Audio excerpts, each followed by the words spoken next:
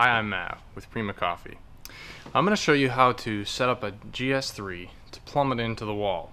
The great thing about the GS3 is you can use it with a reservoir or plumbed in, and today I'm going to show you how to plumb it in. First of all, with the machine off, remove the drain box like this, set that aside, pull out the reservoir, and remove this line right here. We use a pair of pliers, grab the clamp, squeeze it so it's loose, and then gently wiggle the clamp onto the line, and now we can release the line just like that. Now we'll set that aside. In the plumbed in use, you don't need the reservoir at all. Next, we're going to open up this side panel. First, unscrew these caps, and then we're going to use a 13mm wrench and take these nuts off.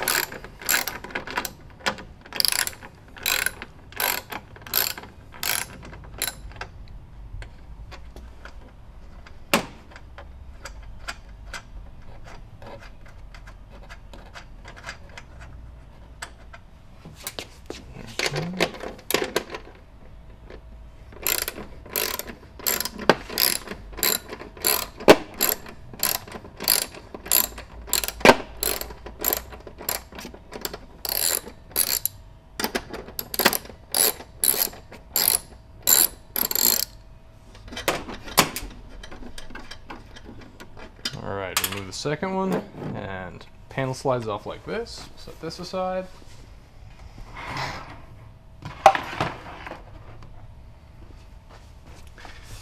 Now we've opened up the pump.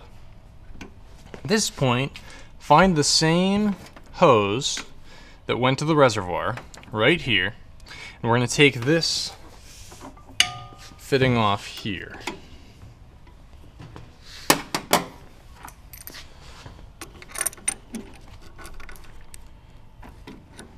Just like that. Be very gentle with these copper pipes and brass fittings because they do bend, especially when you go to tighten them up. You can tighten them too far and bend them out of shape. So now we've got that free, we can pull this line out, set that aside. You won't need any of these parts, the reservoir or the water line now.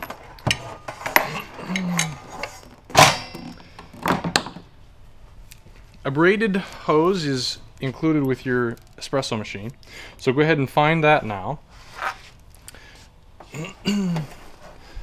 Feed it up through the bottom, that same hole that the other line was in, and tuck it in just like this, and then tighten it. Make sure you don't get any kinks. In this line, you want this to be tucked right like that, so you get a nice easy curve and we don't restrict our water flow. Snug that up again, not too much, just a little past snug, like that. And then the other end is a 3/8 inch compression fitting. You can just have a plumber set that up in your home. I would suggest putting an on-off valve before your compression fitting. I'll set this aside now. Next thing we have to do is get our drain set up. The drain box comes from the manufacturer with a plug in it. You need to remove that plug with a flathead screwdriver. We'll not need this plug anymore. And then find the drain hose, also included with your machine, and the barbed fitting. We'll press those together.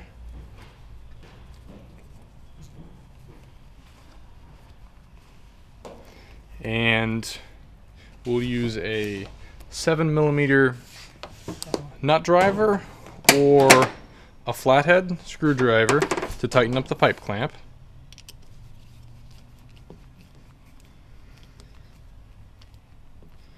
Get that nice and snug.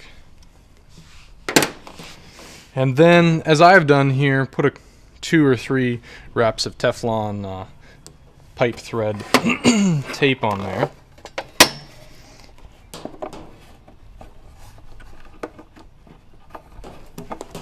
And then thread the whole thing into the box. You don't want to over tighten it at this point because you can damage the plastic drain box. We'll make it snug with a wrench, but be careful. Okay. Now that's all set.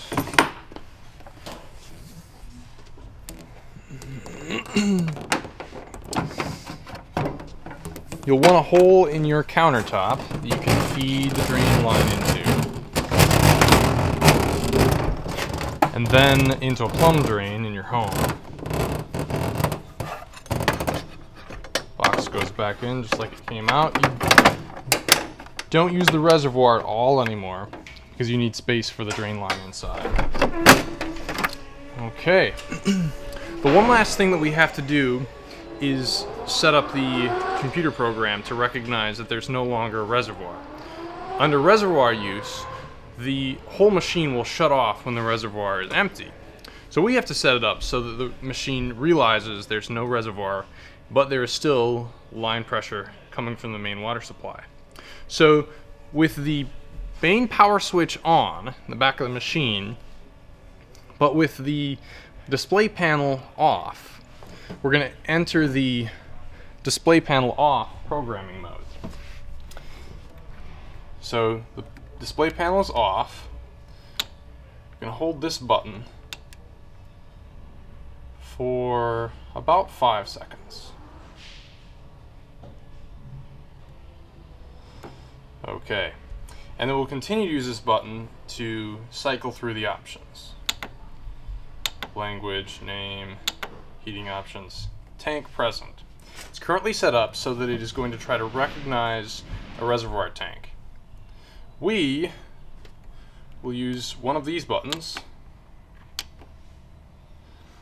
here or here, to switch it to tank not present. This is in plumbed in mode when there will be no reservoir.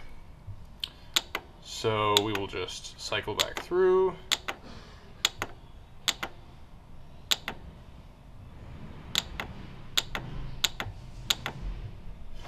Back to the regular offsetting. Now we're ready to hook up our water lines, set up our drain line, turn the water on, fill up the machine, and make some espresso. Thanks for watching.